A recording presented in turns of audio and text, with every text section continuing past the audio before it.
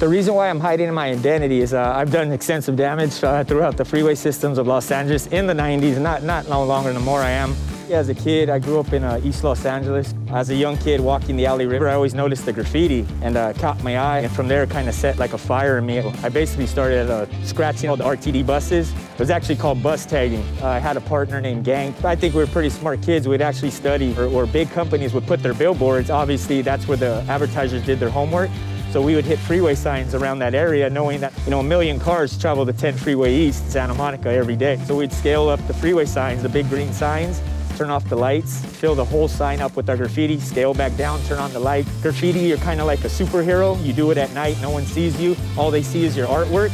That, you know, that's what our enjoyment was.